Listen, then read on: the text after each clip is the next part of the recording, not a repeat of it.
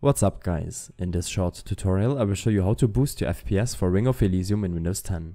This should be quite an easy tutorial, but if you still have any questions then leave a comment and let me know. So first of all, open up the game and navigate to your screen settings.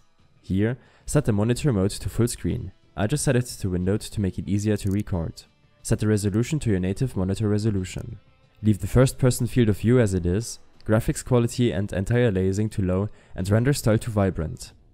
If you have a PC with outdated components and there is no way that you can play the game in 1080p resolution, then you can lower the resolution to 720p for example.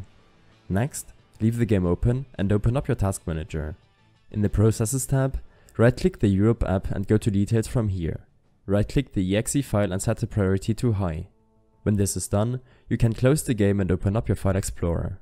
Go to the drive on which you installed ROE on, go to your program files, Steam apps, Common, Ring of Elysium, and here open up the EU system settings config file with a text editor like Notepad. Search for the vegetation settings and set the vegetation shadow quality scalar to 0, scalar max to 5, and vegetation density to 0. Apply your changes and now go back to the Ring of Elysium folder and right click the Europe client exe file.